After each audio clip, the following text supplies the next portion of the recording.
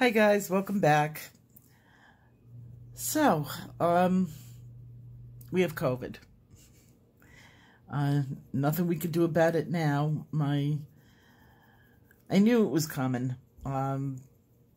At Christmas, my daughter had gone to her fiance's, not boyfriend, her fiance's house. And they were very careful. I can't even get mad at it because they were very careful. People got tested beforehand. They wear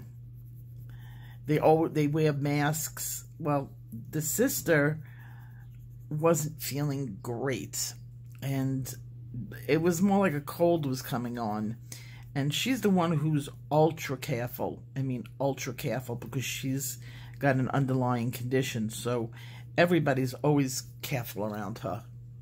Well, she tested negative for it, and then the day after Christmas Eve, well, I guess Christmas Day, she was still feeling worse than she was, and she took a rapid test and it came back positive. So she had now just exposed to everybody that was at the house that night. And there was like, I think 9 people. And everybody but one has it. It was a super spreader event. And the funny thing is that they were all only together for 3 hours. And they social distanced from each other. Like, nobody was sitting on top of each other. They stayed apart, they pre-tested, they washed hands, they did everything they were supposed to do. And my daughter is pretty good about, because her job is very strict with her. Her boss is really sweet, but very fearful of COVID. So even, like, at work, like, they're not even allowed to, like, go near each other at her job. And, it's mandatory, even though they don't deal with the public. They do deal with the public, but they don't let the public into the place. So she's been really good. And, well, last night, I knew that she wasn't feeling good during the day, but she's got, they're called tonsil stones. She's had them since she was a little girl. She gets these little nodules in her throat on her tonsils. She probably should have gotten her tonsils out eons ago. But they don't do that anymore. She always came in under the radar, like, one more time getting sick, and she gets her tonsils out, and then she wouldn't get sick, and then the next season would come, and she would get to that last point. All my kids were like that. They would take it right to the last second, and then the doctors were like, no, they don't fit the criteria for it. So she had some tonsil stones yesterday, and so her throat was hurting her.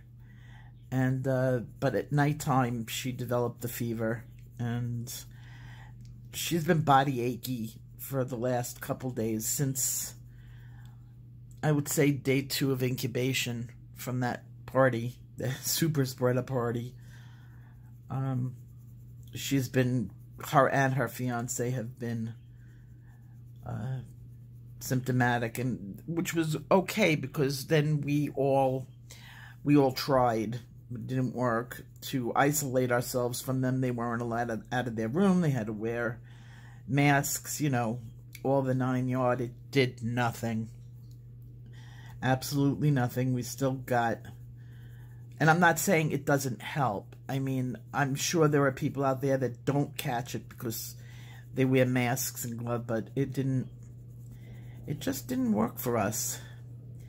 So, today she doesn't have the body aches as bad as yesterday. Yesterday, last night, she ran a high fever. And I don't know if I told you that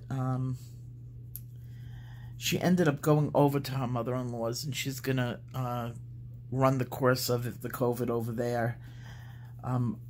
Only because the mother lives by herself and's already had it. The mother had it like like a month or two ago. And so it's safer for them to have it over there than it is for them to be here. And the mother is taking really good care of them. She says, you know, anything they need, they're just all hunkered down there. And I feel bad for the mother because all her kids are sick. You know, I'm worried about her. I mean, I know how I am with my family, and now she has it with hers, and she's taking care of mine. But I guess once you start to get married, you know, they're engaged, they're going to be married soon. Hers is mine. Mine is hers. Well, she treats my daughter very nicely. She's got like a relationship like I had with my mother-in-law, where my mother-in-law just treated me like I was her daughter. So, I know I'm rambling. So, as for me, I'm coughing today. I took my flu shot like the day before Christmas Eve, and it was like the flu shot and another one. I think shingles. They wouldn't give me the flu shot. They wouldn't give me the COVID shot because, one, I forgot my card. It was at my regular doctor's office, and I forgot to bring my card.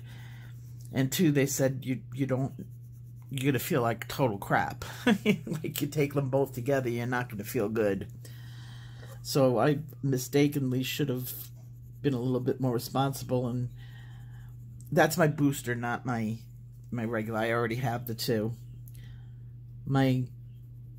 So I'm feeling it today. I'm congested. Not too bad. My father, he's getting over it. He had it last week. He's now,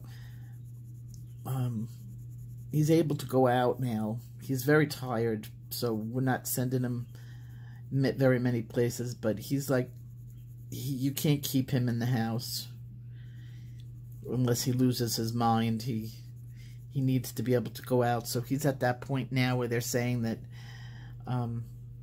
you know, once you've had it X amount of days, and he's had it over a week.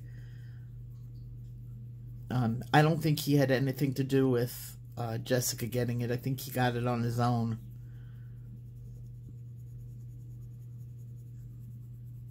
Just from being out and about. And he too, he has his booster. He didn't get it bad.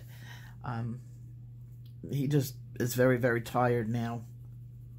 And you can see I'm running out of juice. I mean, I'm 8 minutes into this, and I feel like I've done a whole workout. I'm gonna go back to bed. My husband is home from the hospital. I think I'm like rambling. I don't even remember what I've told you about 8 minutes ago. He's locked in his room. I'm downstairs. I'm not with him. He's in our bedroom, and nobody's allowed in his room. I throw food at the door, and the poor guy was in isolation for a month, comes home, expects to be with the family, wants to be with the family, and is now locked out. He's locked out from being with us. So, yeah, oh my God, I'm wiped.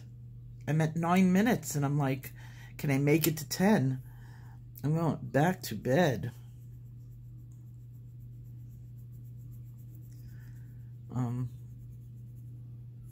My father's going out for some supplies. And then, we're just bringing in food. Nobody's cooking.